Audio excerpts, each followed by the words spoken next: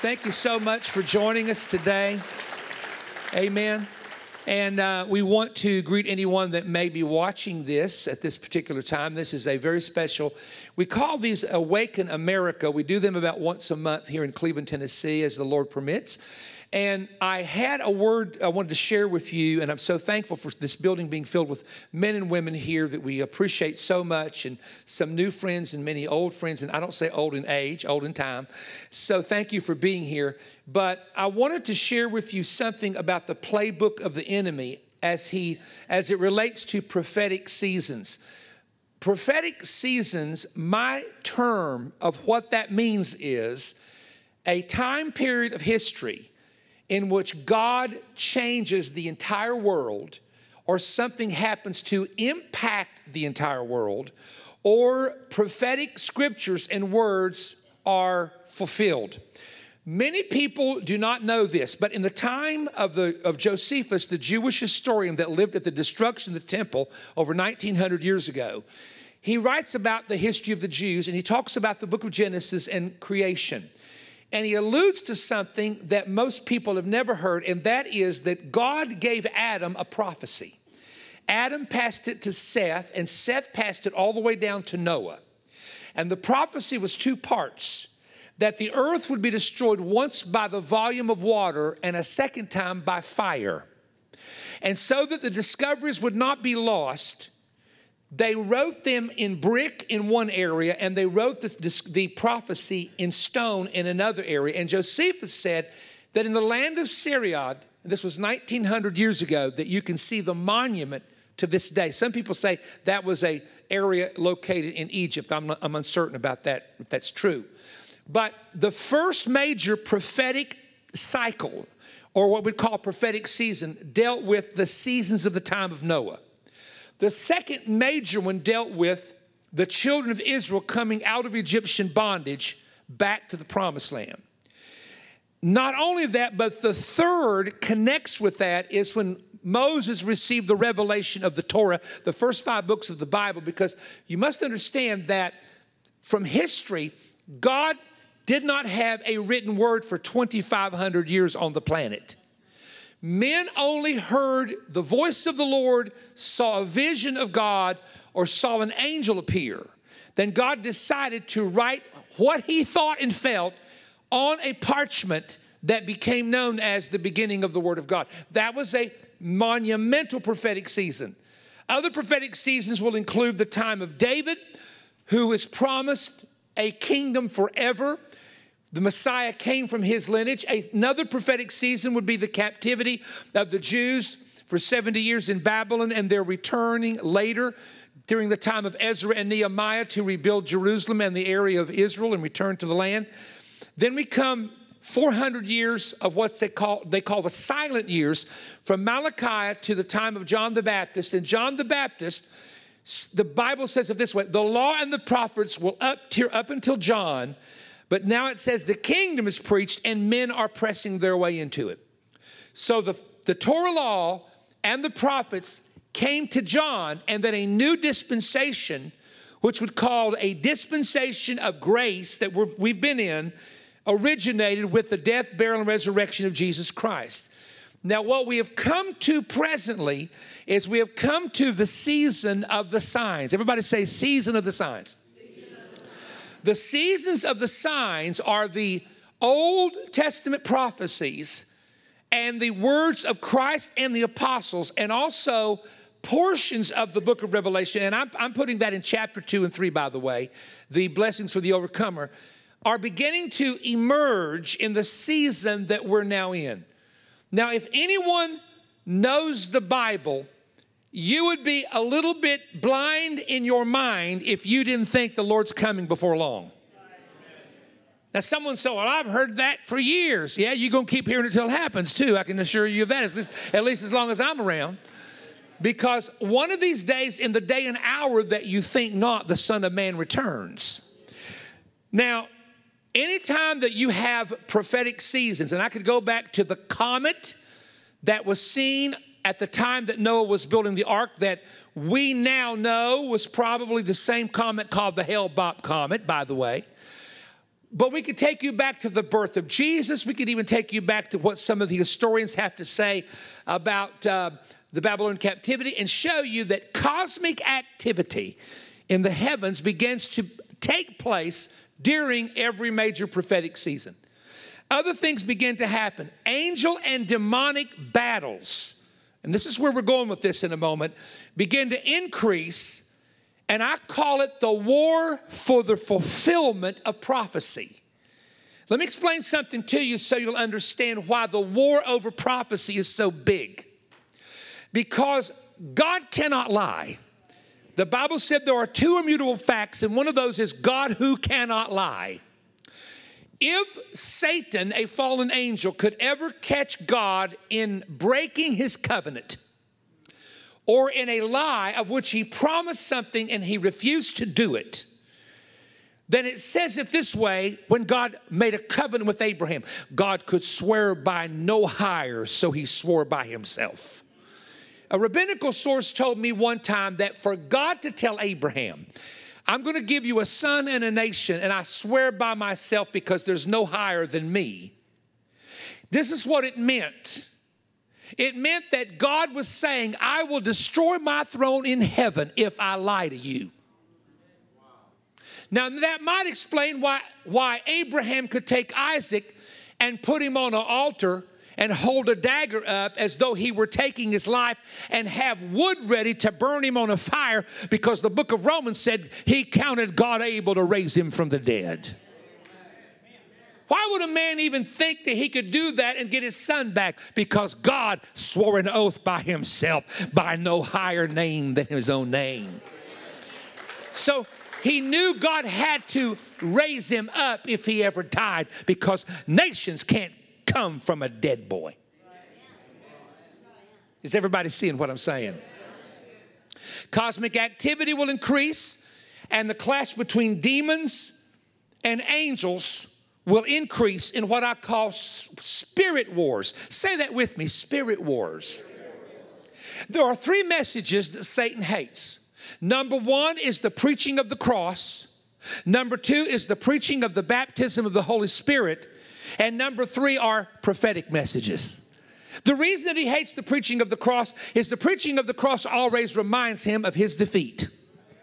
Because the blood of Jesus, of which we overcome with, is connected to the crucifixion, resurrection of Jesus. Why does he hate the message of the baptism of the Holy Spirit? Because the Holy Spirit in you reveals the strategies of the devil before he can ever pull them off. So that's God's secret agent, is the Spirit of God, who can invisibly step in and hear conversations about people talking about you, hey, that you don't know, and then expose them when the time is necessary. Number three is the prophetic message. I'm going to tell you one reason I believe Satan hates the prophetic message. Ready? Because every time he hears one preached, it's reminding him his time's running out. Woo! Think about that. Just think about it. Every time it's preached, it's a reminder God's got a clock on your wrist, and it's going tick-tock, tick-tock, ticking down on you. So these are three messages that Satan hates. So here's the thing. I honestly believe, let's talk about people, that people can get so deceived that they believe their own lie. They literally, and I've seen it, can tell a lie, and they know it's a lie, but they convince themselves it's the truth. I believe the enemy, who is the father of lies and father of deception, I think what I'm about to tell you is possible. Maybe not probable, but possible. I believe that he thinks that maybe somehow in the end, he can pull off an upset, like that horse did, who we talked about. That maybe at the last minute, there's something that he can do, there's something that he can reach out to that can pull up an upset and alter the outcome of the prophecies that have been spoken about him and the dark kingdom. Now, you and I know it's never going to happen. But can people be deceived to believe lies? Yes. Could Satan and demonic powers believe a lie? Well, look, fallen angels believed a lie. Satan said, I will exalt myself above the throne of God. I will sit in the mount of the congregation in the sides of the north. And a third of the angels believed him. How do I know that? Because the Bible says when he's cast out of heaven, 1/3 of the angels fell with him. So someone that powerful that can deceive 1/3 of the angels can deceive them into believing, hang on, boys. Hang on, boys. We're going to pull an upset out of this thing. We're not going to end up in the abyss. We're not going to end up in the pit. We're going to stretch this out. We're going to stretch our time out. How would you stretch your time out? Watch this now. By delaying the fulfillment of the prophecy. Let me say it again. How do you stretch your time out if you're him?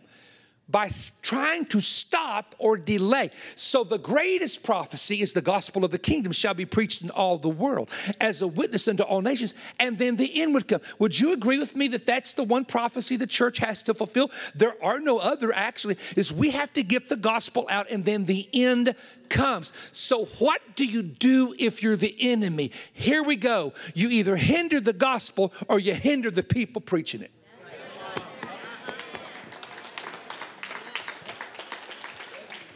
Because by thinking you can hinder the gospel and by thinking you can hinder the people preaching it, you delay or stretch out the possibility of the nations being reached and then the end coming. Is anybody tracking with me? I'm talking about the playbook of the enemy during prophetic seasons. How do you stop the message? Consider the following 3 points. Number one, you can stop the message by preventing Bibles that people can read from entering their nation. This happened under communism in places like Russia in the past. It's happening today in places like China, where Bibles are not permitted to be sent out to the public. So there are countries where, when it comes to Bibles themselves, there's a hindrance of stopping the word from coming in. Number two, you make Christian gatherings illegal.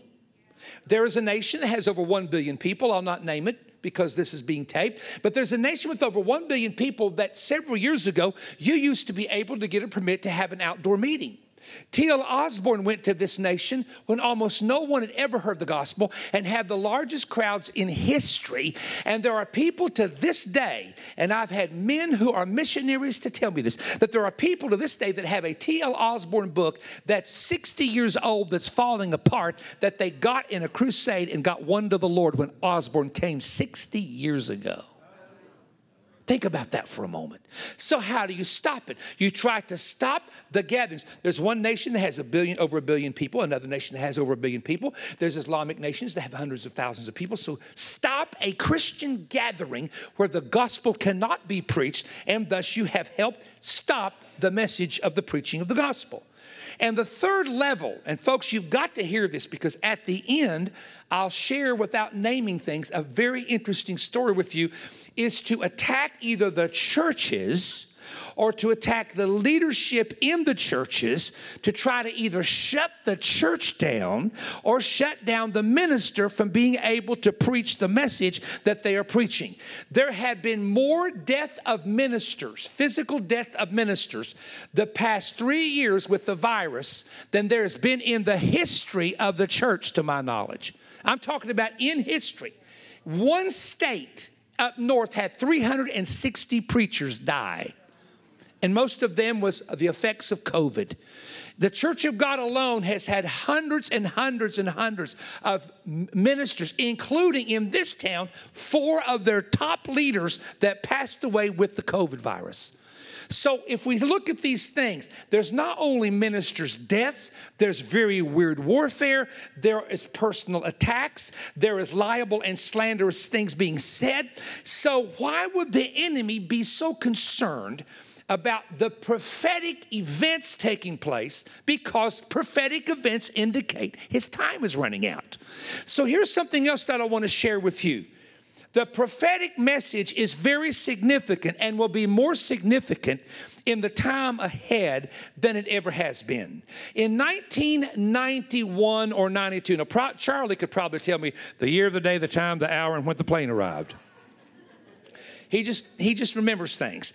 But I was invited to go to something called the International Prophetic Conference, which was a conference of the most leading prophetic ministers in the entire United States.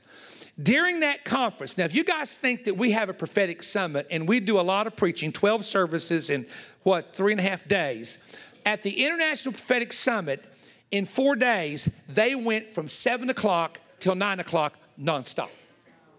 You got a break for lunch, and that was it. I remember days in which 1 hour, a break to the bathroom, 1 hour, a break to the bathroom, 1 hour, a break to the bathroom. And they had, at one time, 22 preachers preaching that event. Now, you talk about a main event. You got that many prophetic preachers.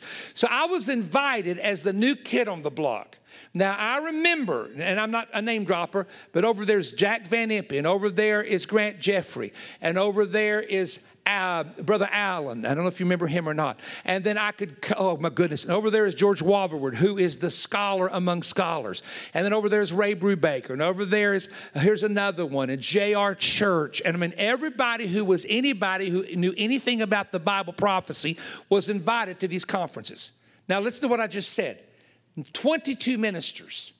As of right now, men that focus on prophecy, there's only 5 left in the world. Now, I don't mean people who occasionally preach it, and I don't mean ministers that have written a book about it. I'm talking about men who totally, completely focus on it. Now, Jimmy Evans pastored a huge church in Texas, and Jimmy is associated with a great church in Dallas. But Jimmy, if you know him, everything was marriage, marriage, marriage. But he said that years ago, God spoke to him that he was to study Bible prophecy. Remember, Joni told us this. He was supposed to study Bible prophecy. And now, because of the times we're in, see, God has raised him up to focus entirely on this. So what does God do when there's a shortage of voices? He gonna raise them up. See, God's not gonna let everybody pass without filling in the gap. Isn't that a wonderful thing? So here's the reason prophecy is important. Number one, Bible prophecy proves that Jesus was the Messiah. The testimony of Jesus is the spirit of prophecy, Revelation 19:10. And so if you look at this, there's over 324 Old Testament predictions that you can tie in, beginning with John the Baptist till the ascension of Jesus, that deal with the coming of the return of the Lord.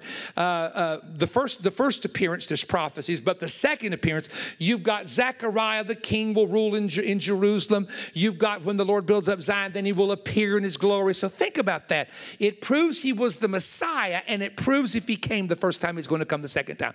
The second thing you need to know is prophecy reveals the times and seasons that we're in. In 1 Thessalonians 5:1, Paul wrote and said, of the times and seasons, brethren, you have no need that I write unto you, for yourselves know perfectly well that the day of the Lord is coming as a thief in the night. Now, the third thing is this: prophecy proves that we're living in the time of the end or we're living in the last days. It is a fact, whether people want to believe what I'm about to say or not, it's just a fact. Jesus Christ could have never returned to this planet until Israel was first a nation again. Secondly, he could have never returned until Jerusalem was in the hands of the Jews. And third, if you read the Bible, one of the great signs of the last days is the Jewish people returning back to their land. So all of this has happened in our generation. You know, you need to give the Lord a hand if your hands are free to thank God that we get to be alive. Isn't that amazing? I mean, now think about it. We get to be alive to see what the prophets saw only in visions. That's exciting. I don't know about you. The point I want to make is this, that Satan knows his time is running short because of the fulfillment of the prophecies in the scripture. Now, during major movements, during major prophetic movements, prophetic cycles, fulfillment of God getting ready to do something either in the nations such as Israel or on the global scene, Satan himself will get involved. Now, I will preach at the International Summit probably on Saturday a message that I'm holding off. I'm not preaching it anywhere else except there in June. And I'm going to save a lot of stuff that I could tell you today for then because I'm still getting revelation on it. 4 places in the Bible. First of all, the word Satan shows up about 55 times, 55 references in the Bible. And we're talking about when it says Satan, it's Satan, the fallen angel. I want you to listen to him. I'm going to go through this quickly to 4 places where he shows up. In 1 Chronicles 21:1, and Satan stood up to provoke David to number the tribes of Israel, the men in the tribes. Second reference, Job chapter 1 and 2. 15 times he's mentioned. He accuses Job before God and requests that a hedge is lifted so he can attack Job to try to destroy his integrity. Second reference.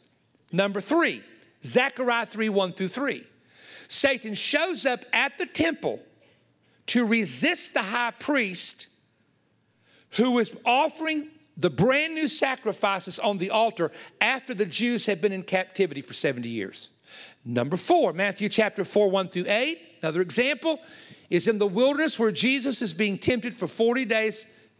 He, Satan himself, shows up in a face-to-face encounter.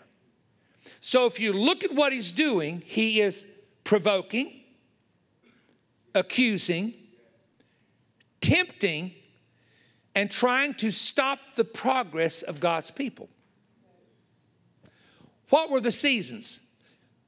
Said this way. Why did Satan choose to show up in these 4 places? Boy, I wish I had time to preach this. I don't. Provoking David was important because do you know what happened a few verses before that chapter? David and his men took on and wiped out the last of the giants that had been on earth for 3,000 years approximately. Actually, about 2,500 years, the record. So the seed of the serpent, Genesis 3:15, were the giants, and David and his men took them all out, and Satan had lost one of his big weapons. Now he's angry because David has taken out his seed. Are you listening, somebody? The second example, Job chapter 1 and 2. Job is called the greatest man in the East, and if you'll read the Bible, all 42 chapters, the attack was about one thing: destroy a man who had influence. Job had influence with everybody around him, probably because he was a wealthy man. He was very respected because of what he had. But nonetheless, read it. It was to try to attack his integrity. And I tell you, it's real funny, and watch me now. When you're up on the mountain, you got a lot of friends. You get, you have the big conferences, and they want to be your friend because they want a front row seat. Oh, did I say that? But you'll find out who your friends are when they're crucifying you.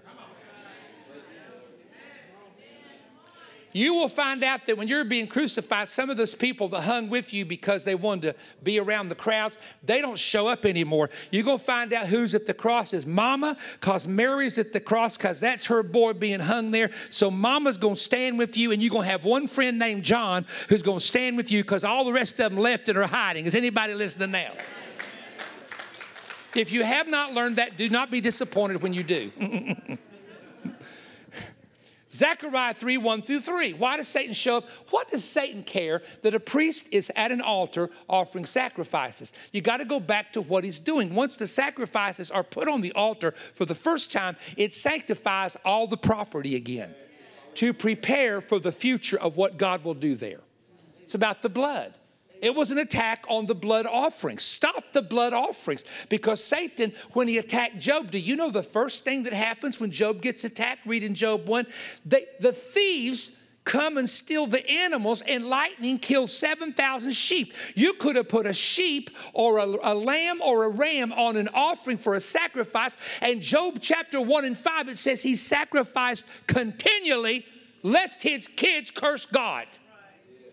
And what does Satan take the first thing? Anything with blood.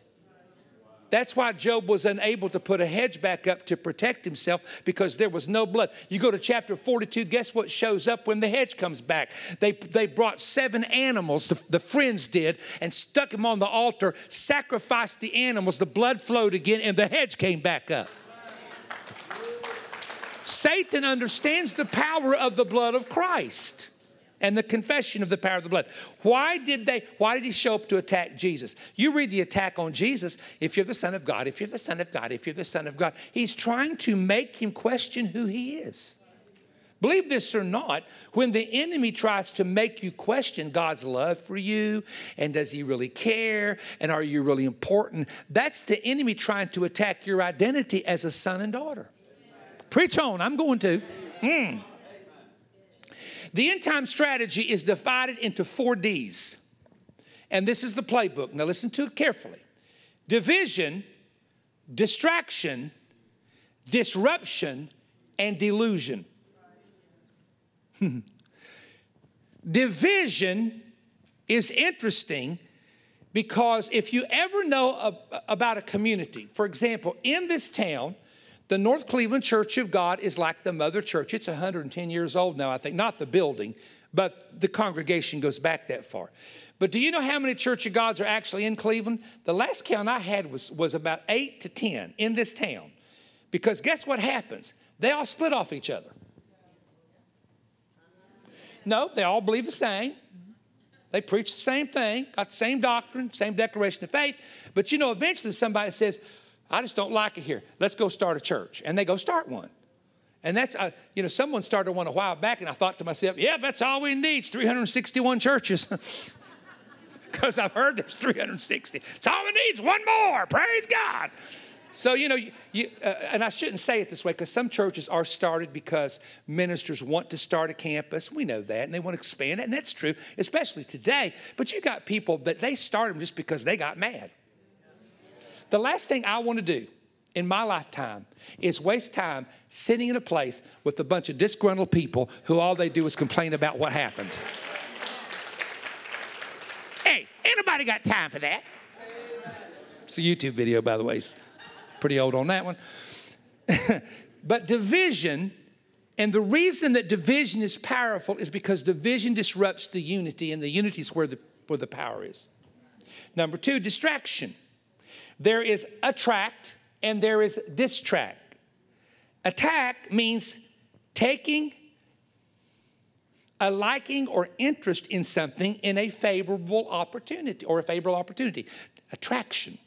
Distraction means to distract is throw off the track, to divert attention from something important. What a distraction does is it throws off your focus. Because when you're distracted, you cannot focus on what you're supposed to be focusing on. Number 3 is disruption. In Nehemiah and Ezra's day, when they were rebuilding the walls, there were 3 men that showed up, and they started just harassing them verbally and threatening them verbally. And this is so funny, if you've never heard me talk about this, but Nehemiah is told by one of them, hey, when to have a meeting? Come down off the wall and let's go, and this is the name of the place. Let's go to the plains of Ono. It's spelled like it sounds, O-N-O. O-N-O. So let's go. So Nehemiah says, no, I'm not leaving what I'm doing to have a meeting with a bunch of disgruntled people who disagree with what I'm doing. And that's what he told them. So you know what the plains of, Jerusalem's 2,500 feet in elevation. The plains of Ono is a valley. When you're on the wall, you're up, baby. You're up. You might be working and fighting with a sword with one hand and a trowel in the other, but you're up. But when you get to the plains of Ono, you know what happens. You go have that meeting with those people, and you walk away and say, oh, no, oh, no, oh, no, oh, no. That's why it's the plains of Ono, because when you get there, you're going to say, oh, no, what am I doing down here? Preach, Perry. Yes, I will. So disruption is a distraction. Okay, I'm sorry, there's distraction. Then there's disruption. To interrupt means to disturb or halt an ongoing process by suddenly interfering with it. If someone jumps up and interrupts you, you're driving, they pull out in front of you, they interrupt your flow.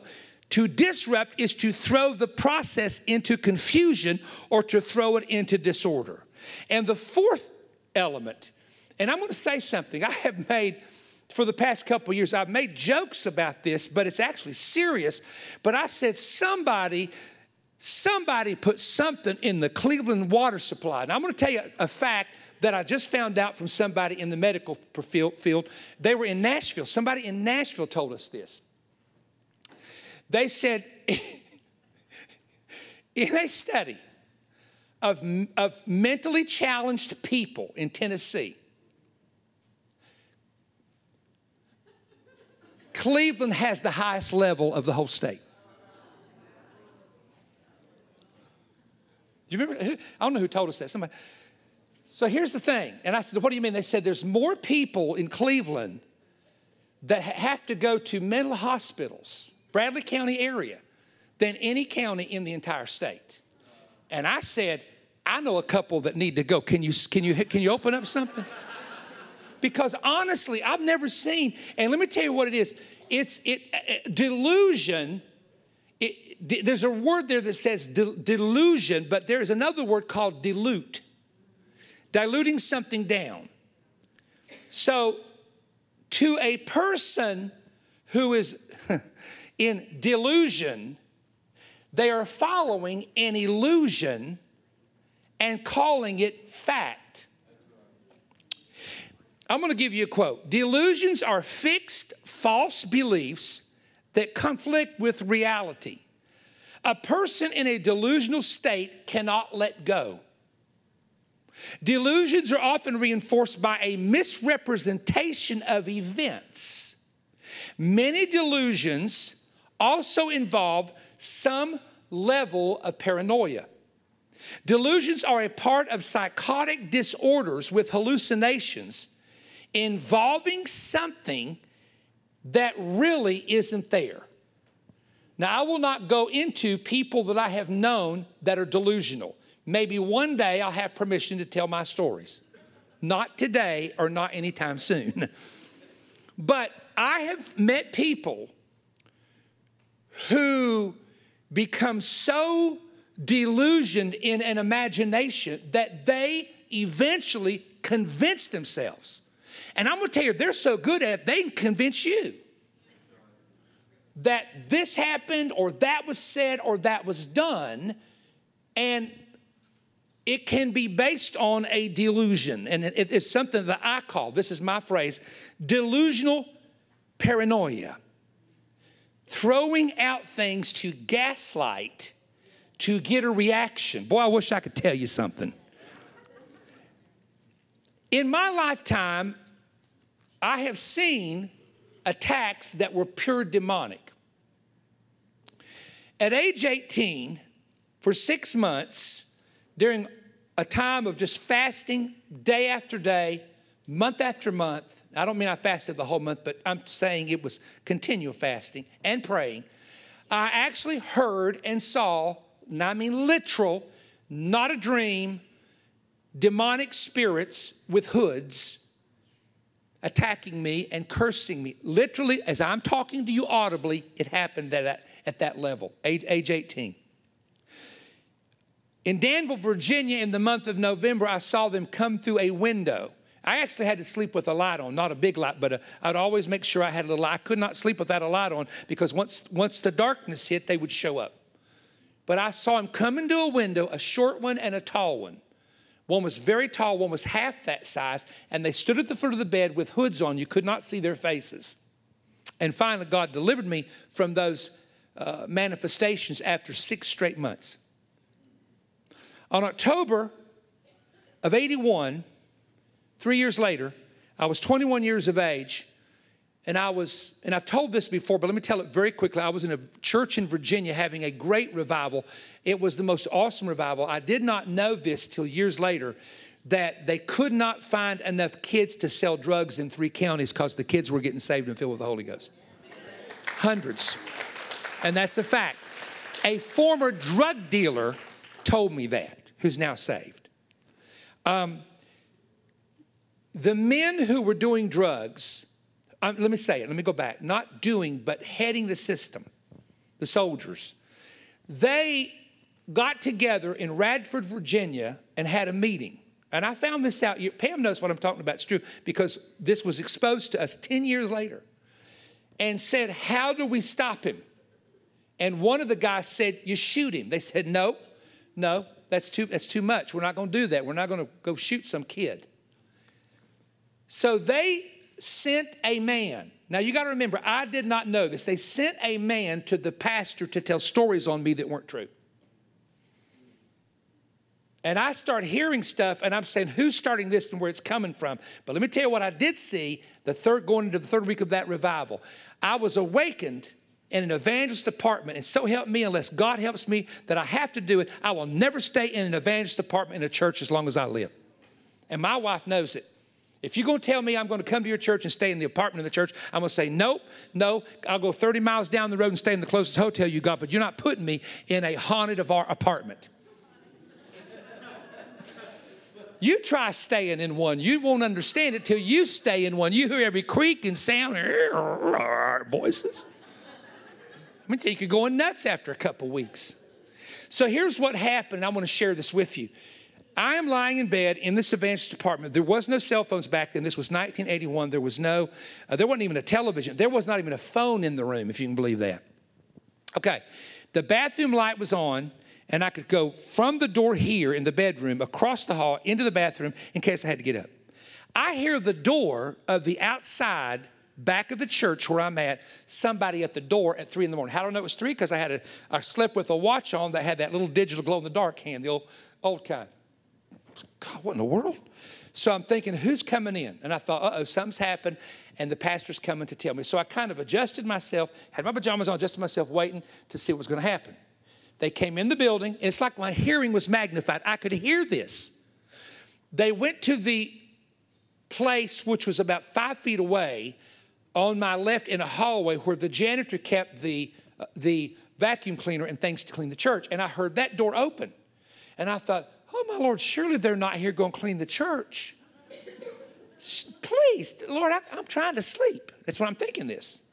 Then I hear them jiggling the door of my apartment, and I'm thinking, well, they could at least knock. And they came in. And by this time, I'm kind of freaking out, thinking, well, the only person that has the keys is the janitor or the pastor. And I'm thinking, this must be really serious for them not to knock. But when I looked, I was not asleep. I saw he looked like about 4 foot tall being that looked like it had the wrappings of an Egyptian mummy with red eyes and gnarled teeth carrying 2 garbage bags. And it walked right past the door. I could see it through the light. I'm thinking, dear God, what am I looking at? And I'm fully awake. I hear the apartment is being ransacked by this spirit.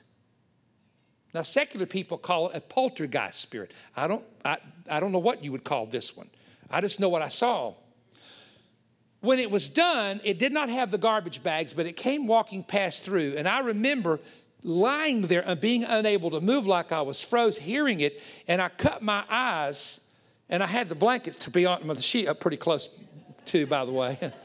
But I cut my eyes to the left, and it leaned in, and it made a noise and gnarled with those teeth. And I'm telling you, you can say, oh, I tell you what, just plead the blood of Jesus. Brother, you can't plead nothing when you see something like that. I'm just going to tell you now. If it ever happens to you, you'll understand. Because fear overtakes you. Yeah, I know I'm saved and filled with the Holy Spirit. I'm telling you, but I'm seeing something in the spirit that a human being shouldn't even be seeing. It goes into the pastor's office, unlocks its door, gets in the door somehow. I could hear it. Goes through file cabinets. Then I can hear it.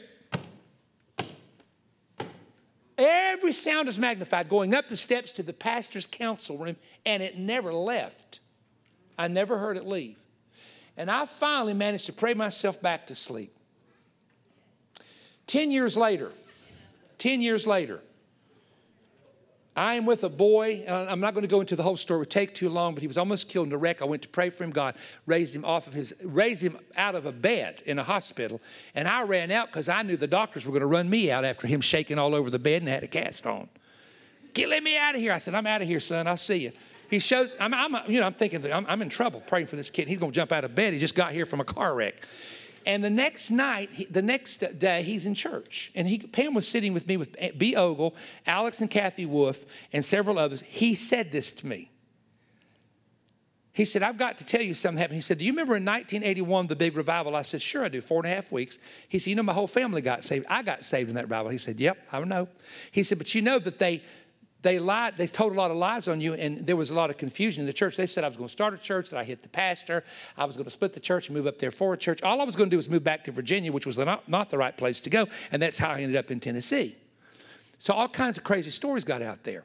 I said, brother, do I remember I counted 7 things that were said about me, and not one of them was true. Not one.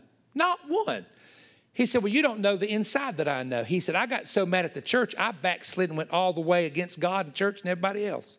And he said, I got involved with the occult and with drug dealers. And he said, let me tell you what happened.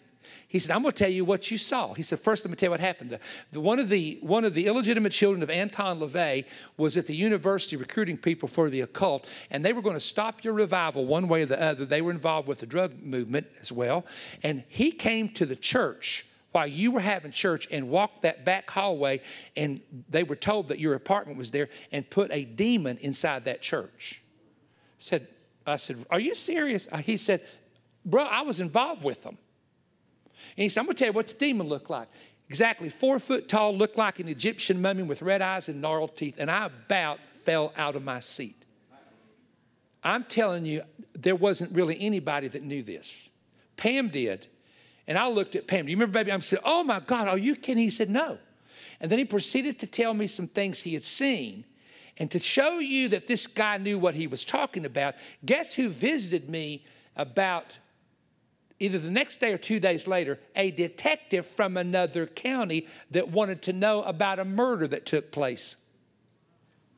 Because he said, I know you've talked with the kid. And I looked at that guy and said, let me tell you something, sir. I also know about the occult being involved in the police department around here. And I said, let me tell you something. How do I know you're not part of it? And so help me if that guy didn't start doing this. And I scared him so bad with what I told him, I got out of his car and he drove off and I never saw him again. Yeah, that's what I said.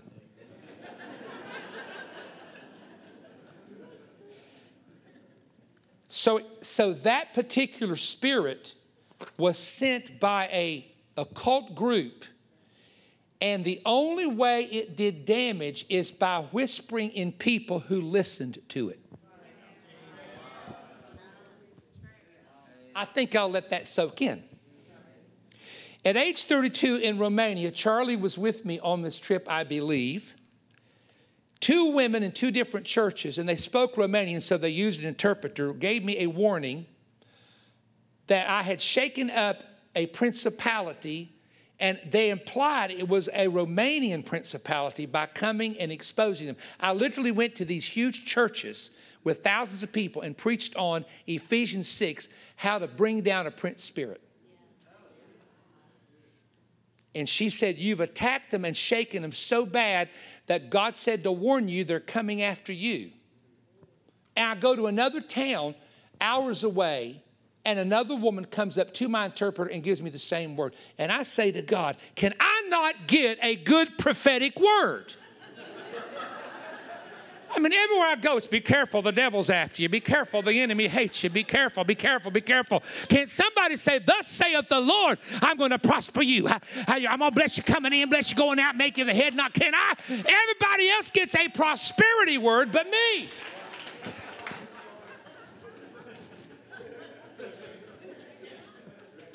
Then a year later, I went to pray for a man in this town that the enemy had attacked him. He's now with the Lord, but he was a great preacher. People in this room would know his name. He asked me to come and pray for him, and a demonic spirit overtook him. And that demonic spirit spoke through him and said, I'm coming after you when you turn 33 years of age, and I'm taking you out.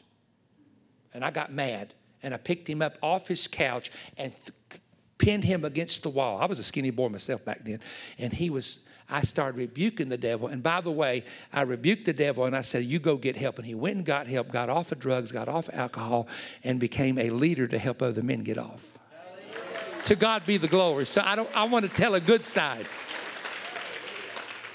And 1 year later, I came under the darkest, and Pam will remember this, the darkest depression, and I could not pull myself out of that depression if my life depended on it.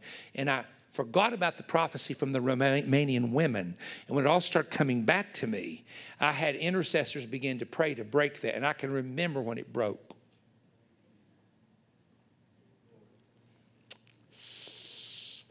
I'm going to say one thing, and I will not give you the details. I had trouble start in this town in November of 2019 at a party where a man told a complete lie on me, and a man working for me believed it. And I've had hell, and that man, I threatened to sue him, and he moved and hadn't been back in this town. So I have dealt with spirits working through people. Preach on. Somebody say preach on.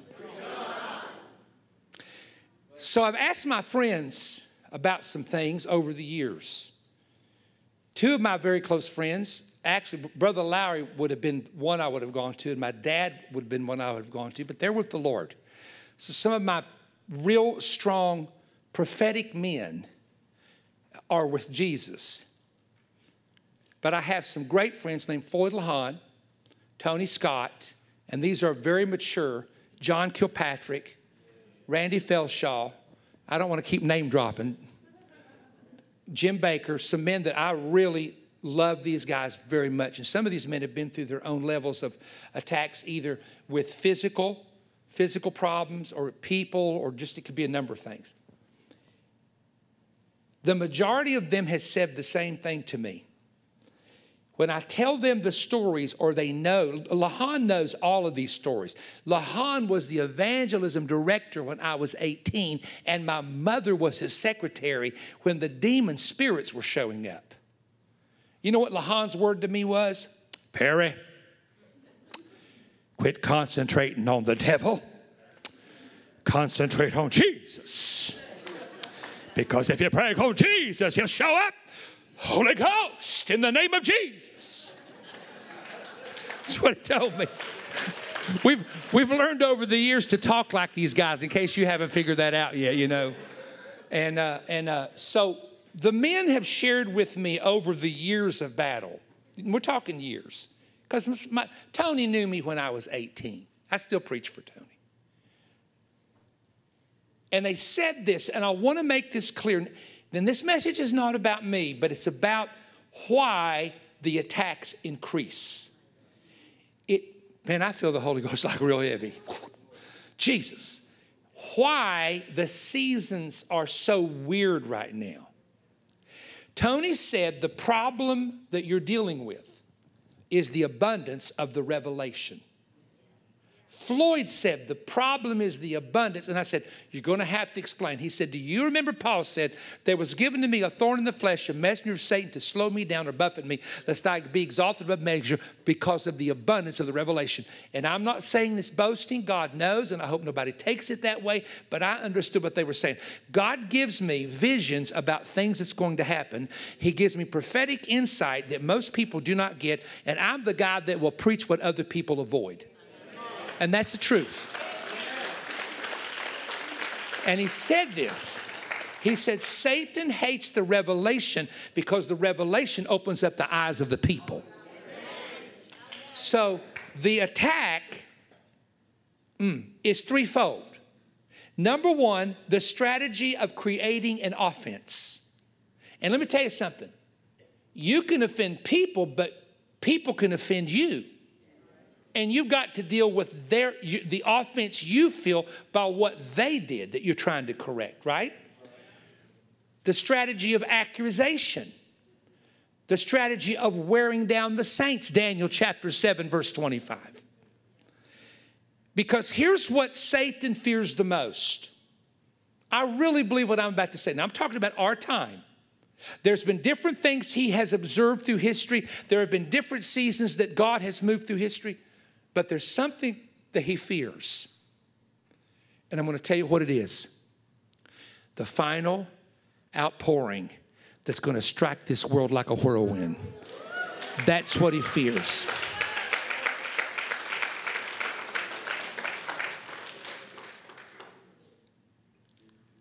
I'm almost done with this part, but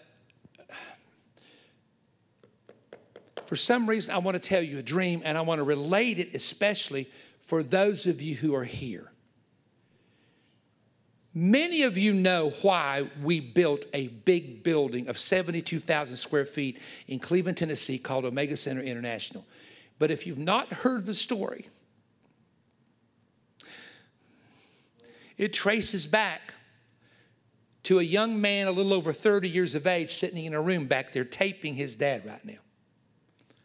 The enemy tried to kill my son with drugs and alcohol and came that close to succeeding when we were with him in a hospital in an emergency room.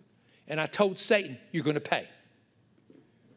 I said, you're going to pay. I don't know how you're going to pay, but you're going to pay for touching my boy. And the Lord gave me the revelation to build this place for a generation. Omega Center International, at first was never intended to be a church, was it? Never. But you know what happened? People started moving here with their kids. Hello. And then people started retiring like you. Got saved in my ministry when I was 18. They started saying, let's just go to Cleveland. And next thing you know, we got so many people and don't know what to do with them. We said, we might as well just start a Tuesday. And we started the Tuesday night service, and the rest is history. But it originally was built for a younger generation to have conferences and meetings in our prophetic summit, our main event. It was built for that, but it has emerged into a weekly gathering place. It's emerged, as you know, into a weekly world prayer meeting. So all of this has been a plan from the Lord. So when the first Warrior Fest happened, and Karen Wheaton said, you can expect probably 500 if you've never done it. I said, dear Lord, I built this huge building, and I'm going to have 500 kids in it. Jesus, help me. And 4,000 showed up. You remember that? Anybody remember that? In the next conference, 5,000 showed up, and somebody said, you better have two. Then we started splitting it up and having two. Of course, COVID messed all that up. You know, we had to change a little bit of that. But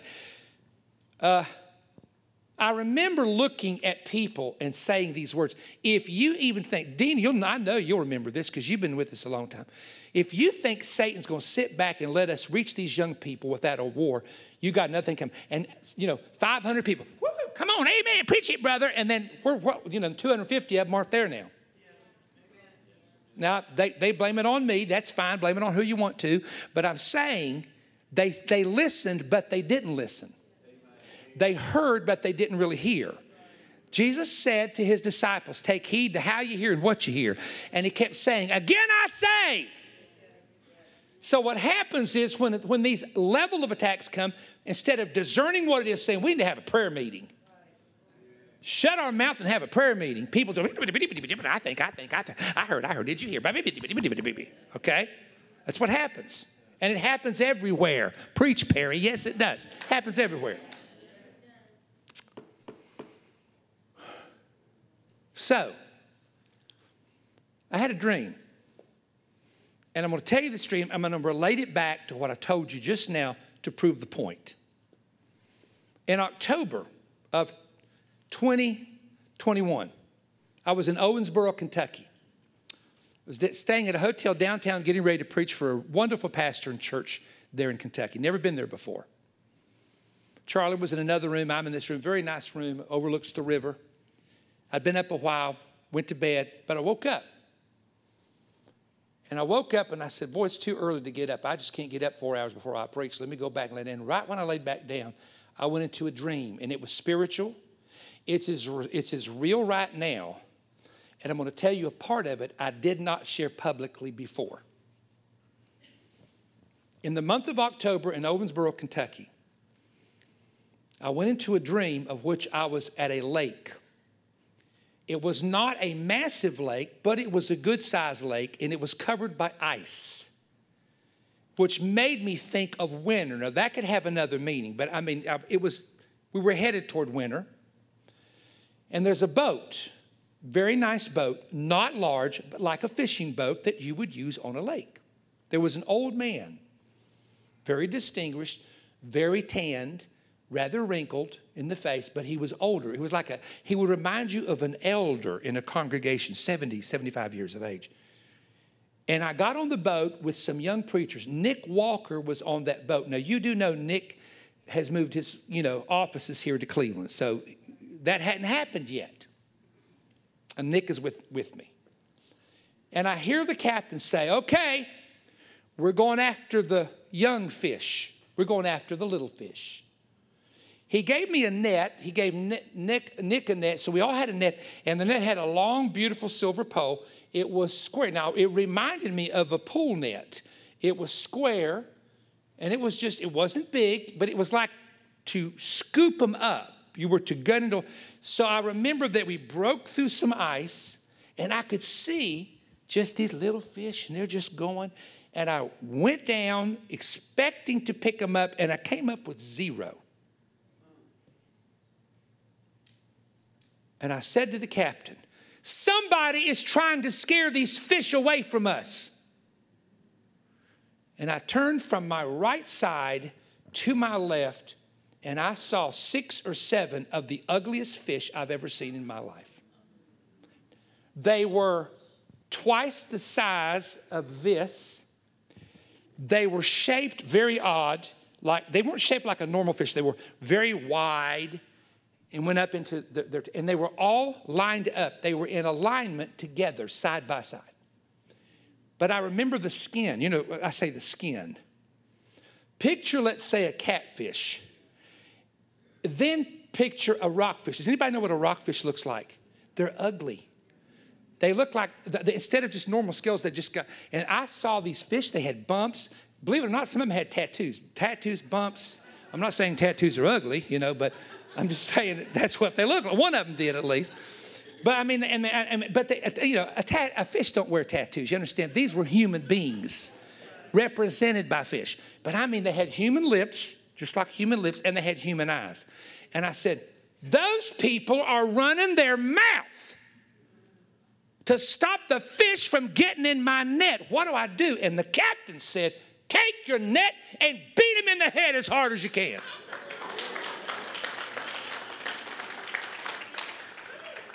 And I took that net, and by that time, what was weird, I'm now underwater looking at him. And I went to the first one, bam, and I hit him, bam, bam, bam, and I'm hitting him. And you know what they're doing? They're going, They're not moving. Didn't do one thing. Just a whole bunch of belligerent fish, not going to do a thing. But something happened to that fish on the left side. And I want to be careful telling this, but I want to tell it exactly the way it happened. I took that thing, and when I hit that fish, it rolled over on its back as though it died. I went, what? That one just rolled over. And a female fish, this is a male fish that's rolled over, comes out of the corner. There was a big post and comes up and takes that fish's tail in its mouth and starts shaking it, and that fish ain't moving. Then as they keep trying to revive this fish, this female fish somehow goes backwards as though to go away from the others with the male fish, the tail of the male fish in its mouth. And when it did, all those ugly, mean fish went back 3 feet. When I looked, I suddenly saw that scene disappear, and under the water, this is the part I've never told publicly. I've only told this one time. But under the water on the left side was a slab that almost looked marble-ish. I thought at first it was a door, but it was a slab. And there was another fish hanging upside down by its tail on a gold hook. And I was saying, whoa. And then I stopped and screamed, let's get back to fishing. And when I turned, I scooped that net and the fish started jumping back.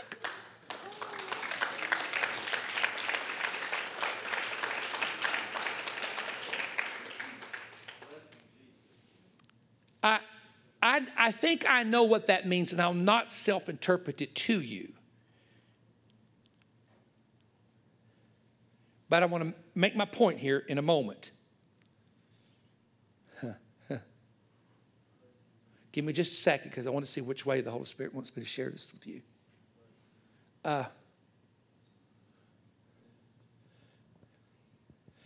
Jason Armstrong is a dream interpreter. And I said, Jason, I'm going to tell you this dream, and you tell me what it means. And I got to the fish. Now watch, I would never think this. Hanging upside down. You know, when you catch a fish, you catch it by how? These were being caught by their tails. And Jason said, oh, brother, it's not their tails, it's their T-A-L-E-S. It's the tails they're saying. I'll leave that alone. And this is the point I want to make with telling you that dream in October. The enemy wants to hinder the final generation of sons and daughters, your kids and your grandkids, from coming into the move of God. But I got news for you. Whew. Satan has never yet been able to stop a prophecy from God. You better praise him. No. You better. I said you better praise him. Hey. Glory to his name. Jesus.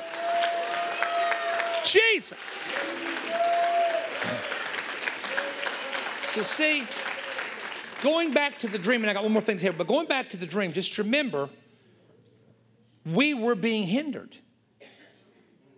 Me, on a boat, we're being hindered. But I always want to go to the end of the story and tell you the fish came back. Let's use the next illustration, and I'll conclude with this.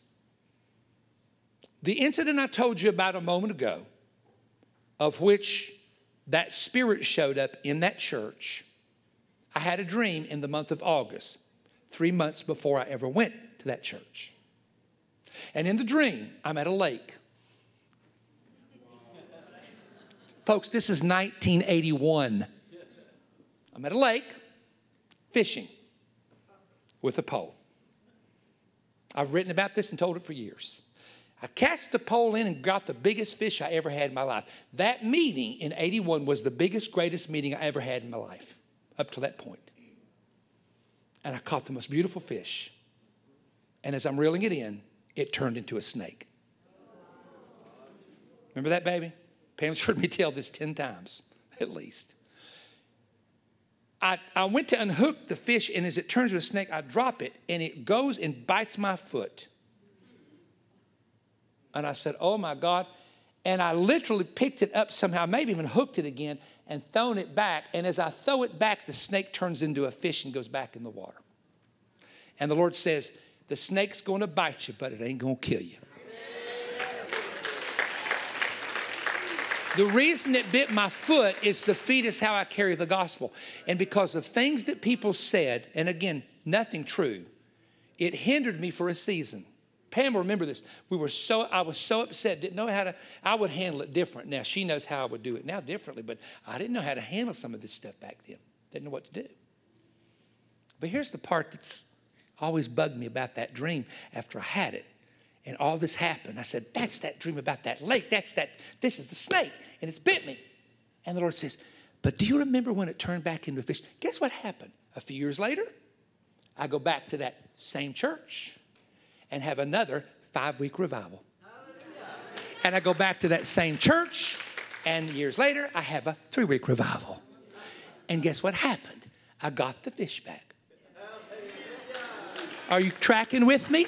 Same church, same place, got the fish back.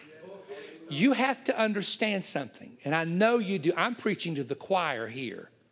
But you have to understand, this is real warfare we're in. So there's 3 things I want you to do. I want you to say, play, and pray. You say, what is that? Everybody say, play, pray. I want you to say the scripture continually. Verses that God gives you when you get up, something that he's given you over the years, start saying it. Say it just like Jesus quoting scripture to Satan. It is written, man shall not live by bread alone, but by every word that proceeds out of the mouth of God. That's in Deuteronomy. He didn't make that up. Thou shalt worship the Lord thy God, and him only shall you serve. That's in Deuteronomy. Jesus quoted 3 scriptures from the book of Deuteronomy when Satan, and he didn't quote him in his head, he said them out loud. Start saying the word. Just start saying the word. Just drive and get a verse and just say it. I've been doing this a lot lately. Say it. Play it. What does that mean? Play music. Because the Lord spoke to me when I was preparing this and said, you tell the people that to keep their mind renewed, the best way of doing it is playing music. Because as you play music, did you know you cannot sing and say something at the same time? Try it. You can't do it. You can't speak in tongues and speak in English at the same time. You have to do one or the other. Or, one time this, one time that. So when you're listening, and I listen to music all day long on a little computer the whole time I'm studying. Now, I'm one of the few people that can have 5 things going on at once if you've ever talked to anybody who works for me. Most people have to have quiet if they're studying, not me. I got to have noise. A quiet room drives me crazy. So I will study. I write books with music going, and I'll just stop and switch that, stop and switch that, but you know what it does? It keeps your mind focused, because when David played the harp, the evil spirit left Saul. So there's power in the music, right? Pray it. My dad taught me before he died that there would be end-time attacks of the enemy that would come against the church. And the way you overcome it is, and this is his exact quote, pray excessively in the Holy Ghost. Pray excessively in the Spirit. Now, I watched, Jesus. I watched my dad get under a burden, and he would just, he'd pray nonstop. He'd pray continually. But the final thing I want to say to you, and this is for you personally, this is for us, for you, for all of us here. In Job's situation in the book of James, it says, you have seen the end of the Lord and how he's of tender mercy. And you've heard of the patience of Job. We can, and it can be done, and it's hard. But you can outlast the storm. You can. And listen, it's tough, because I get very impatient sometimes. I got in the flesh before and told the Lord, either you do something about it or I will. What did he say? Nothing. He don't answer stupid stuff. He don't answer that. Where are you at? It's like, I'll talk to you when you calm down. Who am I talking to in the house? I'll talk to you when you shut up. 2 of my very closest friends, and I will not tell the story because this is their story. And no one in this room would even know about these 2 incidents. But 2 of my very closest ministry friends who pastor mega churches, 2 of the greatest churches, I preached there quite a bit, and I love going to these 2. They're 2 of my favorites. Came under the most hellish attack. One was by another minister, and another was by a family in this guy's church. And when this one man called me in Nashville and began to tell me what had happened, I had never heard it. I didn't know what had happened. I could not believe how demonic a lie was set against him and his wife. It was hellish. And it went on 7 years. And he called me to tell me that 3 judges threw it completely out of court and said it was a group of people that all they wanted was money. And 3 judges saw through it and threw it completely out of court. My other friend had something similar, and he is he's one of the finest. He's probably the most perfect preacher I've ever been around. I don't exalt people, but I mean, he's just great. He's just humble and sincere, and it's a great church. And someone came after him. You know, his solution, and I have several pastors like this, is just fast your way through it. Floyd Lahan said, I've never fought a devil I couldn't pray through. Let me tell you something. If you're not part of the problem and you're not part of the solution, stay out of it.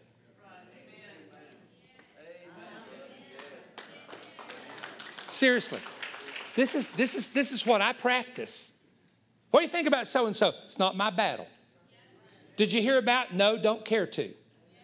I'm not part of the problem, and I can't solve it for him. So take it to God. Is this good advice? Is that wisdom for anybody? Just take it to God. Can't do nothing about it, take it to God. So I want to tell you this, if you are dealing with something that you know is not normal. Is anybody just dealing with stuff that's not normal? Would you raise your hand? Anybody dealing with some really mean people? Have you? It's okay. I know they may be in the room, but it's okay. Raise your hand. And no, they're not in this room. I guarantee you they're not in this room. I'm going to tell you what I believe, and we're starting to see this in our own ministry. And I can't tell you anything about it. We're starting to see God's help in a great way. But I will tell you this. Whew. Man, I feel the Holy Ghost so strong. God lets you go through things for reasons. God never wastes a trial. But he always has the end of it. He always has the end of it. My new book titled The Visions contains specific details of visions and revelations involving future, both national and international events, from visions and encounters that I have recorded in my private journal. I waited for the right prophetic season to disclose these warnings and events. God's word states that if spiritual watchmen do not warn the people of the danger they see coming, the watchmen will be held accountable for what happens to the people. After experiencing much inner conviction in my soul, I sensed it was the right time to pen what I and others have seen. Much of this book covers warning visions explaining what is coming and how to prepare. I've divided the visions into what was, what is, and what is to come. Here are some of the subjects I will cover in the book. Learn the 4 different types of spiritual visions. I explain ancient oracles exposing how leaders attempted to see the future. Visions of cities burning, both present and future, including New York City. My father's vision of a planned East Coast nuclear attack. Also, my recent visions concerning cremation ovens. I experienced a vision of a frightening assault on a public school that I want to share with you. I have for many years experienced tsunami visions, and I've decided to release that information and include the locations that I have seen in those visions. There is a vision of a nuclear power plant that initiates a stock market crash. There's a vision of empty cities and empty streets that I believe is linked to the recent pandemic and possibly another pandemic coming. The vision of the 10-mile radius bioweapons attack on London, England. And also, I've seen in 3 different visions a strong earthquake impacting the Midwest, especially the St. Louis area. I also talk about the strange vision of 3 tornadoes that I believe cost Hillary Clinton her political future. I share a vision revealing future attacks on individual Christians and churches. I also talk about when political leaders and their administrations lose divine favor with God. I have a section where I talk about 2024 and beyond, and I've included what I believe to be an interesting historical parallel about a possible Trump second term. The coming revival through the lens of a camera. One of my favorite chapters that's going to be very helpful to you is this: 10 rules and wisdom principles for surviving and thriving at the end. The book also has important instructions for the reader to follow. When you order this new book, I'm also including my 2 audio CD teaching, The Battle of the 2 Marks, which exposes the future mark of the beast and explains the mystery of the seal of God, both which are alluded to in the book of Revelation. Get the new book and the audio CD now for your donation of $35 or more. Ask for offer VS 141. You can order at perrystone.org or by calling toll-free 1-888-21-BREAD or mail your order to Perry Stone, P.O. Box 3595, Cleveland, Tennessee 37320. I hope every prophetic student, intercessor, and those interested to know what is ahead will take time to order this new spiritual resource. I've written this in the fear of the Lord, but I believe it's now the time to release the messages. A remnant is now waking up and preparing. What about you?